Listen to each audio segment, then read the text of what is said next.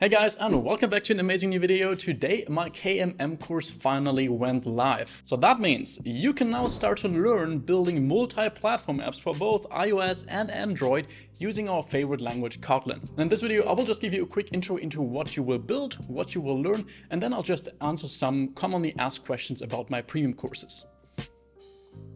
And let's dive into it right away. I want to show you the app that you will build in this course. And you can see I have two emulators open here, and that is because you will of course also get two apps if you follow this course, because you will build the iOS and Android app. On the left here we have the Android app, and both these apps actually support a light and dark theme, so we can also switch this here. If you want to see that this is fully supported, then Android also has a dark theme. But I just want to show you that there are two different themes, so you also learn how theming works on both iOS and Android. And you can already see that it is a translator app. So we can pick a language, so basically a source language and a target language, and then translate the source language to our target language. That is how translators work. For example, hello YouTube, this is my first translation. If we then click translate, then we will see our translated text. And it did not properly translate YouTube, but you can see it probably translated that to German. We also have a translation history, which uses a local database. And yeah, just shows us the translations we did in the past. So that already shows you that you will learn about how you can use remote APIs in KMM project and just share that logic in Kotlin code between iOS and Android. You will learn about interacting with the local databases in KMM project, which basically, is used for this history here. And you will also learn how you can automatically observe all these changes from your shared code section. So specifically, that means we will be using Kotlin flows and setting them up in a way that you can, on the one hand, use them, of course, in your shared module, but also to observe them on iOS and Android. Then you will learn how you can, for example, copy these texts by clicking on copy. You can see we copied that to our clipboard. We can also speak it out loud here, which you will probably not hear. Maybe if I take my phone here and hold it to my mic and then click play. Hallo Tube, das ist meine erste Übersetzung. Then you can hear a German text. We can of course swap our languages here, but of course also choose a different language we want to translate to. For example, instead of German, we can pick one of 28 different supported languages. Isn't that awesome? For example, if we wanted to translate this text into, I don't know, I know a lot of you are from India, so let's say Hindi, then you need to now tell me if this is the correct translation, but that works. And the same thing, of course, also works on iOS, which is, by the way, a native iOS app. So we have two native apps here, which is the biggest advantage of using KMM, so Kotlin multi-platform mobile, compared to solutions like Flutter or React Native, which don't bring you native apps. So in the end, we have a really high-performing native app here that also uses some native code, and that also really feels native. For example, if we take a look here in our iOS dropdown and select the language, then this is really the iOS dropdown that you also have in native iOS apps. This looks way different than the one we have here for Android, which looks more like, very Android-ish. So just to give you a quick demo here that this also works in iOS, let's translate something from English into, I don't know, French maybe, not Finnish, let's say French. And we type something like hello world, click translate, there we go. And then we actually get the translation here as well. And also if we actually cancel a translation, so we get back to our text field state and we click on a history item, then we simply load this translation into our text field from our local database. And this is actually not it yet. We also have a second feature apart from our translation feature, which is this speech recognition feature. So we can actually speak something into our microphone to transcribe that audio into text, which we are then going to translate. So to show you that on our iOS simulator here, we can simply click this here. It says click record and start talking. And as soon as I then click record, we need to grant permission, which is currently in German here since my simulator is in German. Let's just click OK and OK for transcribing audio. If we then say hello, this is a text, not a text. This is a test translation, blah, blah, blah. Let's click stop. And yeah, it actually translated or transcribed something here into text, which we can then apply by clicking this check mark, or retry this by clicking this retry icon. Let's apply this, and then we see this in our translation field where we can then translate it into, let's say, Greek. And there we go. Here we now have our audio transcribed text translated into Greek. So this is really a fully fledged translator app that is feature-wise really close to apps like Google Translate or just all these popular translator apps. And as you can maybe also see, it was professionally designed by an agency. So I did not come up with these designs myself. I thought having great designs for an app you build on a course is good because that encourages you to actually follow through and actually also have an app in your portfolio that just looks good. Because in the end, to impress future employers or future clients, it's just not enough to have a good code, but also to have, a great looking app, since that is what they will use to judge your app on the first sight. So with this course, you will really learn about all the different scenarios you can face in a KMM project. This is not just a normal CRUD Node app tutorial or so, which I already have on YouTube. No, this actually goes a lot further than that. You will learn about platform-specific APIs like the speech recognition API and how you can use that in a KMM project.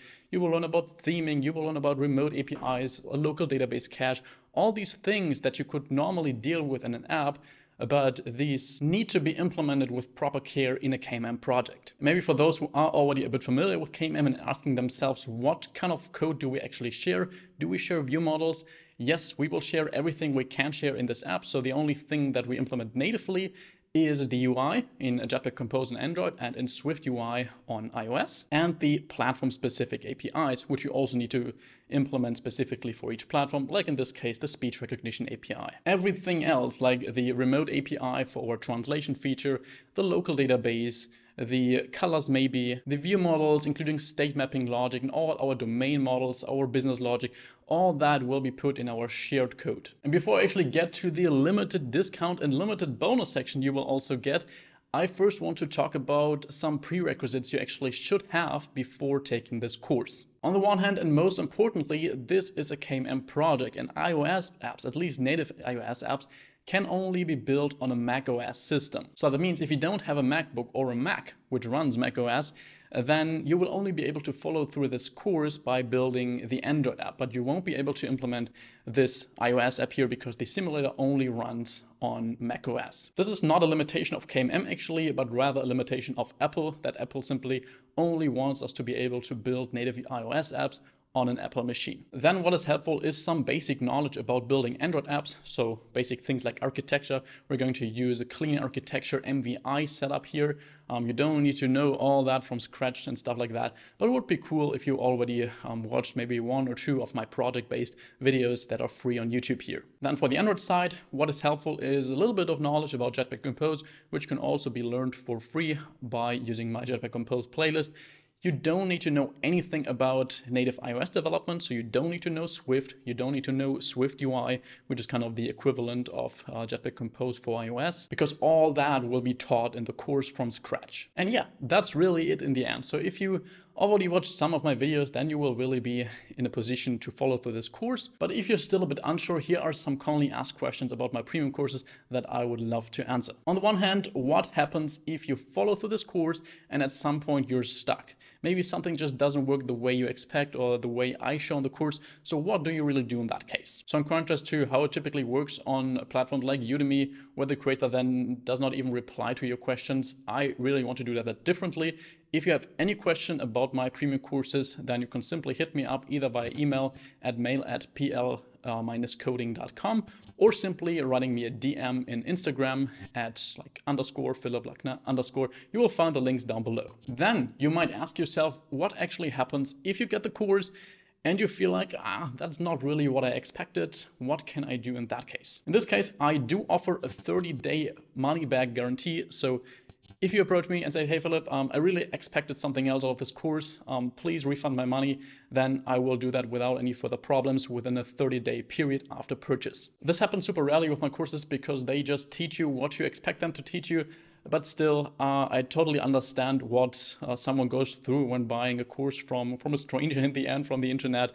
So if you really feel like that and it helps you to have that additional level of safety kind of to get your money back, then I'm totally happy to offer this option. And next and last question, number 3 is, will you get a certificate if you follow through this course. And absolutely, like for all my premium courses, you will get a certificate in the end.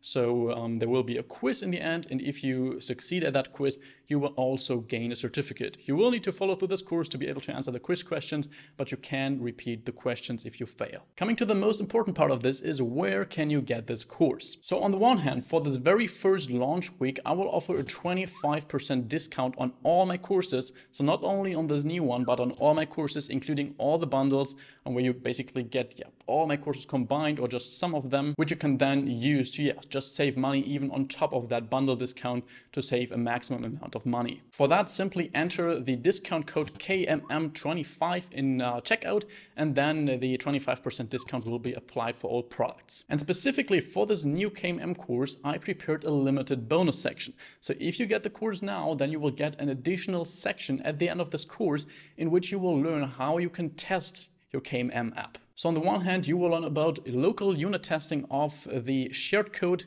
in this app here. You will learn about end-to-end and UI testing on Android, and you will also learn about end-to-end and UI testing on iOS. So you will be able to fully test a whole KMM project. Because you really often get the comments about my project-based videos that the testing section is missing. And of course, testing is a super important part of the industry, and also really is part of being an industry-ready developer. But on the other hand, for such a normal video, it of course takes a lot of time, and it will probably append 50% of video length at the end of such a already 3-hour video.